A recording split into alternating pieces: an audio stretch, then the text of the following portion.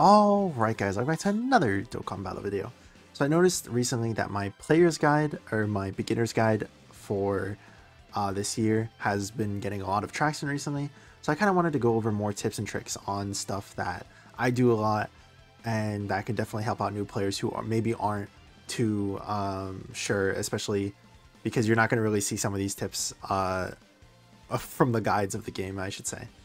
So we're going to go ahead and go over one of the tips that I use a lot, which is if you go over to Awaken, let me just skip past all these. If you go over to Awaken and you click on any unit, so we'll just click on this unit, for example, who I don't have awakened, you'll notice that I don't have these medals that I need to awaken the unit.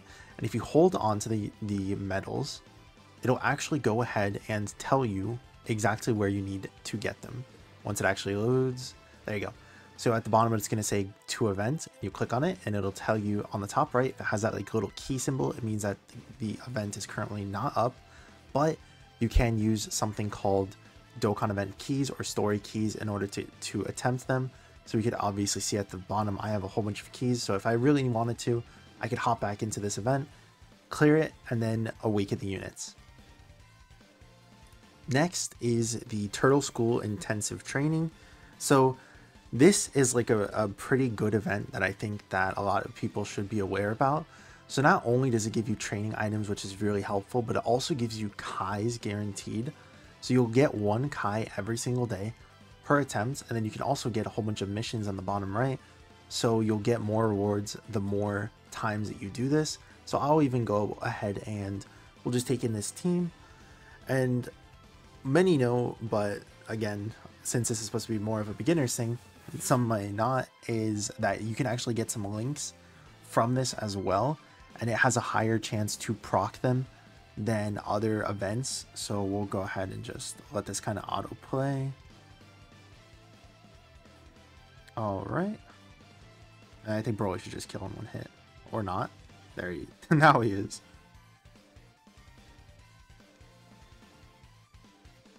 Awesome. So as you can see there, we got a character for free. Go click past the screen. We didn't get any links there, unfortunately, but we did have the chance to get, or a higher chance to get one of our links up, which is unfortunate. But yeah, see, we got some Zenny, which is pretty valuable for new players. We got a Kai, which can be very helpful too. And then on the bottom, we could see that we got some training items as well, and these are really, really helpful, especially early on. So then another thing, let's go ahead and hop into the next one. Alright, the next thing that we can talk about is when you're building your team, you might notice something called the usable links skills on the bottom left. This is going to more so tell you how your team is going to be basically linking up with each other. As you can see, this team has like 13 links, for example. This team also has 13 links. This team has 9. And what that basically means is it's going to tell you each and every single link that is going to be active when on this team. If there isn't a possibility for it to be active, then it's just obviously not going to show up on the list. So as you can see here, because every single one of our units has Fierce Battle, no matter what, obviously that link is going to be always active. Legendary Power, it's going to be on all of the LRs, so every single LR is going to link up with that. Godly Power, the Super Saiyan Blue and God Goku have. The Warrior God, Super Saiyan Blue, Goku and Vegeta, and the God Goku have.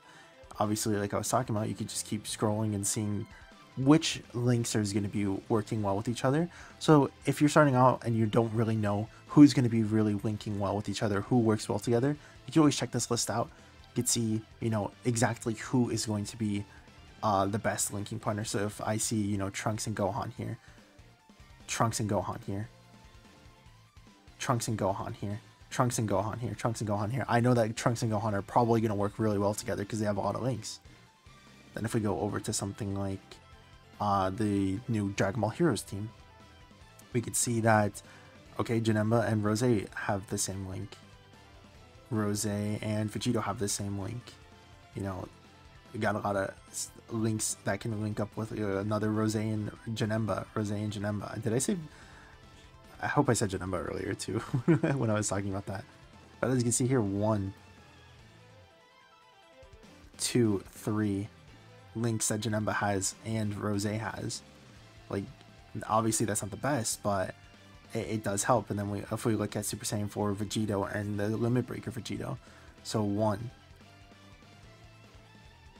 2, 3, 4, 5, 6. So like I was just talking about, this helps a lot easier because you could see all of the links that your team is going to be having with each other. So it could help you build rotations and help you know, like, okay, well now I know the Super Saiyan link is going to be always active, or maybe I should have this as a rotation because these are the people who are going to be linking up together. And while we're on the discussion of links, something that was recently added that could definitely help is you may not know what links are best and what the effects do. So automatically when you get a new unit, and we'll just kind of show it, you'll see that they are just level 1 links, right? And then at the bottom right here, it's going to tell you what the link will be at max potential, or the level 10 basically. Level 10 is basically the highest you can get them right now. So at level 10, this link will go from 15 to 20. So probably 2 is like 15.5, you know, 16.5, stuff like that, you know, with more levels. And then you can, once it's obviously level 10, it's going to say that just take that like level 10 thing off.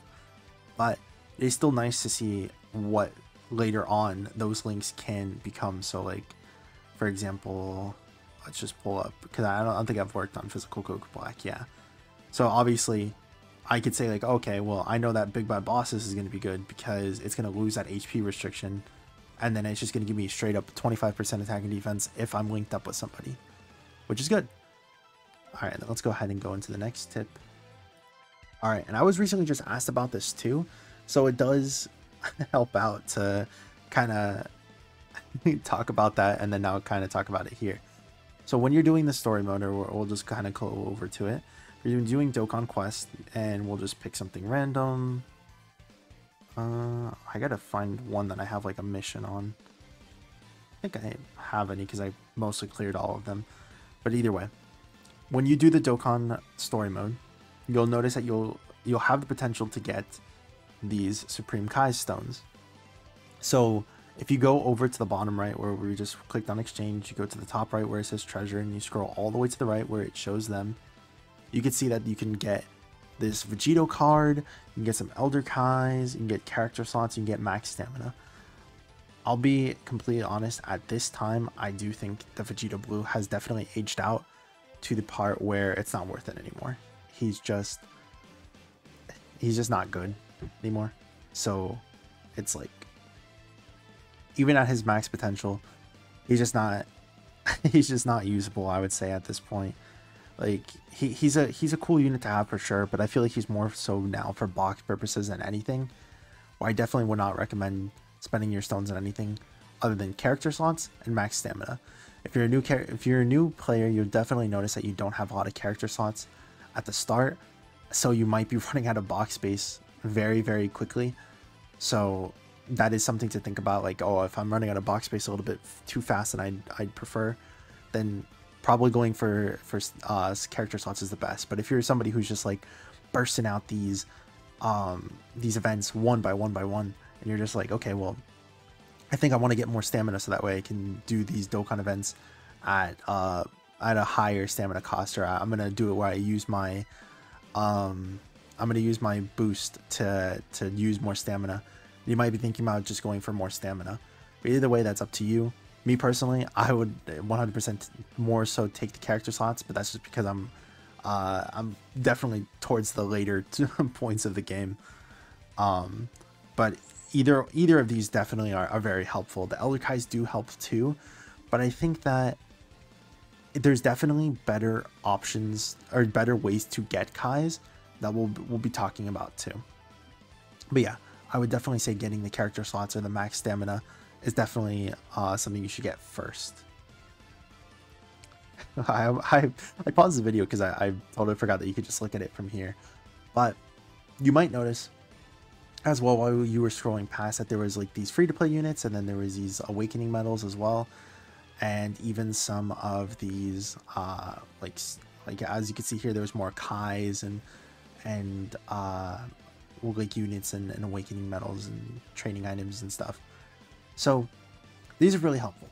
So when you go into the story, you'll notice that there are some stages that have these items as well. So this was obviously during that story event. I believe this is from the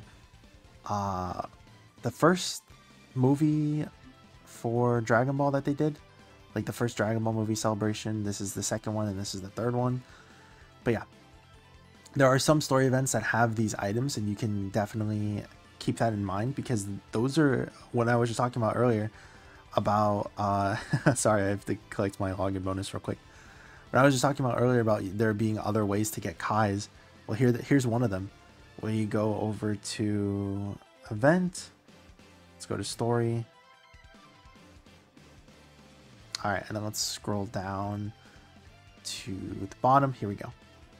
So, like, for example, these are ones that do have a very high chance of coming back a lot of the times.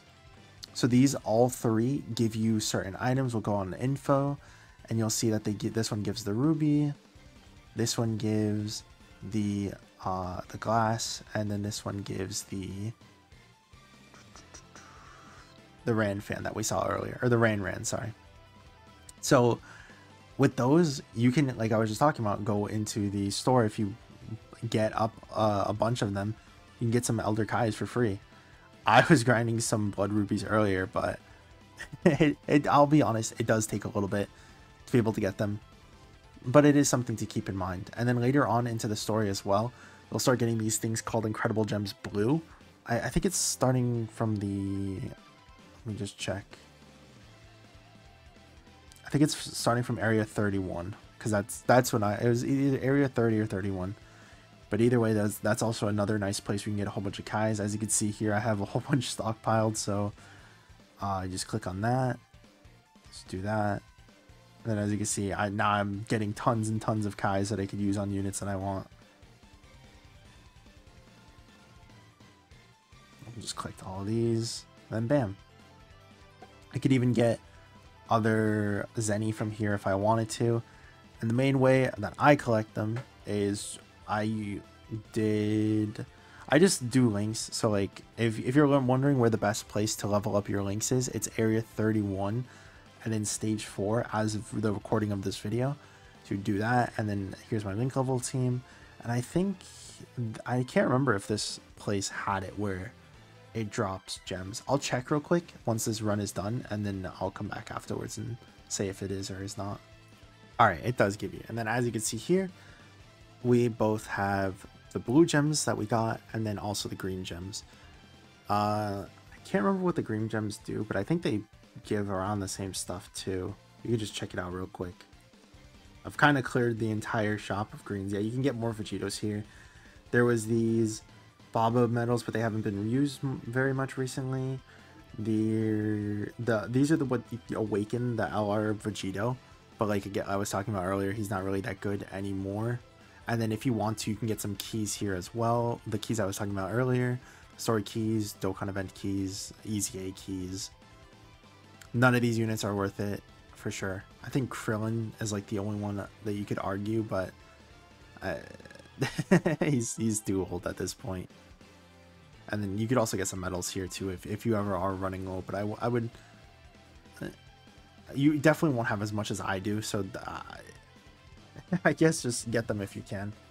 But yeah, I'll probably end it here, only because we're already about to be over 15 minutes in, and I don't want the video to get to 60 minutes like I did last time.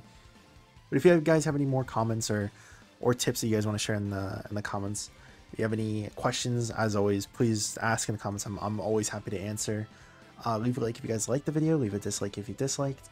Subscribe if you want to see more content like that. It really does help my channel out a lot. And I will see you guys in the next one. Peace.